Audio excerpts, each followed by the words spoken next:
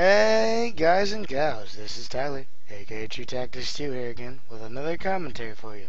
Today, I'm going to discuss the Light Armored Vehicle 25. Now, many of you know of the LAV-25 because of popular culture, including video games such as the Battlefield series and the Arma series. Now, the LAV-25 is an 8-wheeled, light-armored amphibious reconnaissance vehicle operated by the U.S. Marine Corps and designed by General Dynamics Land Systems Canada. During the late 1970s, the United States Marine Corps began to look for a light armored vehicle which would offer better mobility than the M113. Eventually, they would settle on the light armored vehicle, which was based on the MOWAG Piranha. The contract was for six configurations: the LAV-25, LAV-R, LAV-LOG, LAV-M, LAV-AT, and LAV-C2. The standard LAV, the LAV-25, is outfitted with a turret that is armed with an M242 25mm chain gun. This can fire armor-piercing and high-explosive rounds. It can carry 420 of these rounds. Alongside the chain gun is a coaxially mounted M240C 7.62mm machine gun. There is also a M240B mounted on the top of the turret. The LAV-R is a recovery model and is outfitted with a boom crane along with a recovery winch. Its main purpose is to recover other vehicles, in particular other LAVs. The LAV-R is outfitted with an M240E1 machine gun on a pintle mount. The LAV-LOG is modified for logistics, such as transporting supplies. The LAV-M is a LAV outfitted with an 81mm M252 mortar that can be traversed a full 360 degrees. It is also outfitted with an M240E1 machine gun on a pintle mount.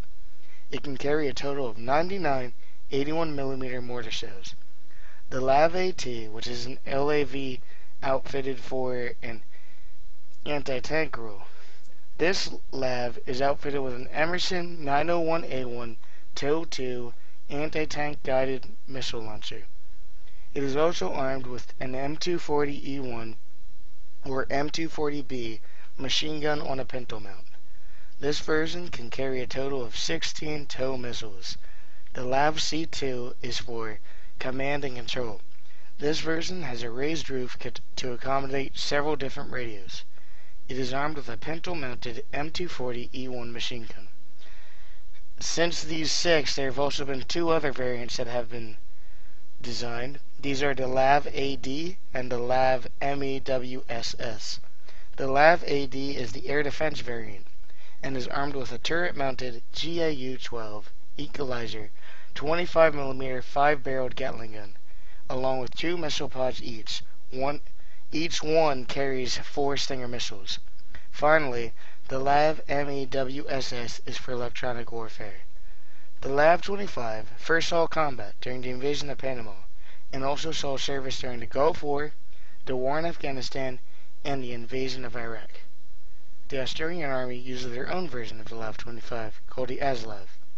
In 1990, the Australian Army conducted a year-long evaluation of 15 LAV-25s on lease from the U.S. Marine Corps. This was to test how the LAV would handle the Australian environment and also what modifications would need to be made.